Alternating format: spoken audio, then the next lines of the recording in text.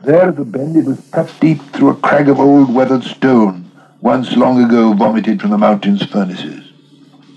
Panting under his load, Sam turned the bend, and even as he did so, out of the corner of his eye, he had a glimpse of something falling from the crag, like a small piece of black stone that had toppled off as he passed. A sudden weight smote him, and he crashed forward, tearing the backs of his hands that still clasped his master's. Then he knew what had happened. For above him as he lay, he heard a hated voice. "Wicked master," it hissed. "Wicked master! Cheats us, cheats Smeagol, all. He mustn't go that way. He mustn't hurt Precious. Give it to Smeagol, yes, give it to us, give it to us." With a violent heave, Sam rose up. At once he drew his sword, but he could do nothing. Gollum and Frodo were locked together. Gollum was tearing at his master, trying to get at the chain and the ring. This was probably the only thing that could have roused the dying embers of Frodo's heart and will, an attack, an attempt to wrest his treasure from him by force. He fought back with a sudden fury that amazed Sam and Gollum also. Even so, things might have gone far otherwise if Gollum himself had remained unchanged. But whatever dreadful paths, lonely and hungry and waterless, he had trodden, driven by a devouring desire and a terrible fear, they had left grievous marks on him. He was a lean, starved, haggard thing, all bones and tight-drawn, sallow skin. A wild light flamed in his eyes, but his malice was no longer matched by his old griping strength. Frodo flung him off and rose up quivering.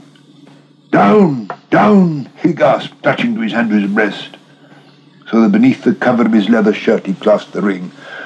"Down, you creeping thing, and out of my path! Your time is at an end. You cannot betray me or slay me now." Then suddenly, as before under the eaves of the Emyn Muil, Sam saw these two rivals with other vision. A crouching shape, scarcely more than the shadow of a living thing, a creature now wholly ruined and defeated, yet filled with a hideous lust and rage. Before it stood stern, untouchable now by pity, a figure robed in white, and at its breast it held a wheel of fire. Out of the fire there spoke a commanding voice. "Begone, and trouble me no more. If you touch me ever again, you shall be cast yourself into the fire of doom." The crouching shape backed away, terror in its blinking eyes, and yet at the same time insatiable desire.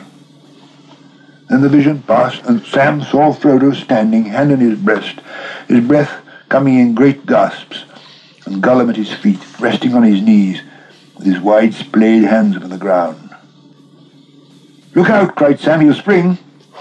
He stepped forward, brandishing his sword. "Quick, master!" he gasped. Go on, no time to lose. I'll deal with him. Go on." Frodo looked at him as if at one now far away. "Yes, I must go on," he said. "Farewell, Sam. This is the end at last. On Mount Doom, doom shall fall. Farewell." He turned and went on, walking slowly but erect up the climbing path. "Now," said Sam, "at last I can deal with you." He leapt forward with drawn blade ready for battle. But Gollum did not spring.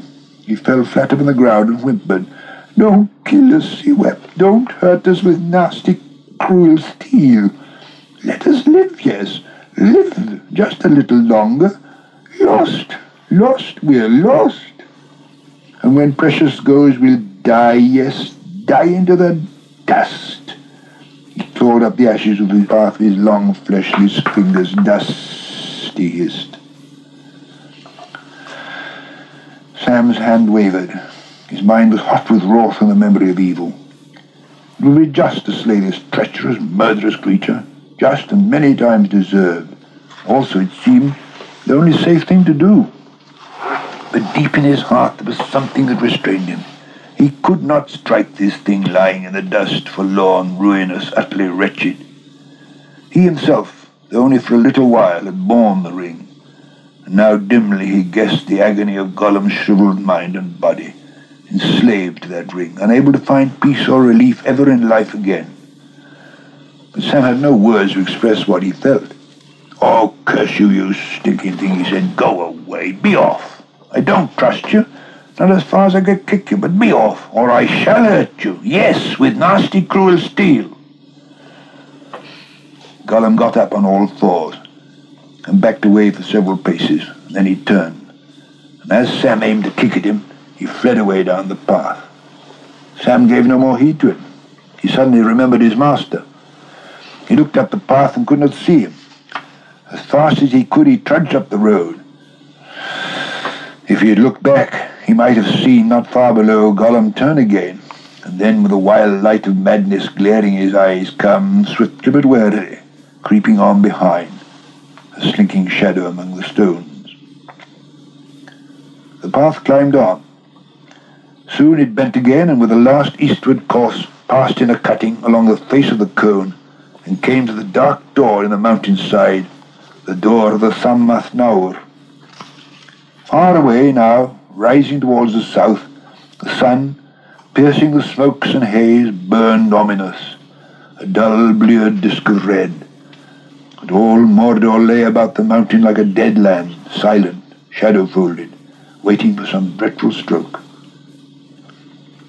Sam came to the gaping mouth and peered in. It was dark and hot. A deep rumbling shook the air. "Frodo! Master!" he called. There was no answer. For a moment he stood, his heart beating with wild fears, and then he plunged in. A shadow followed him. At first he could see nothing. In his great need he drew out once more the phial of Galadriel, but it was pale and cold in his trembling hand, and threw no light into that stifling dark. He was come to the heart of the realm of Sauron, and the forces of his ancient might, greatest in Middle-earth. All other powers were here subdued.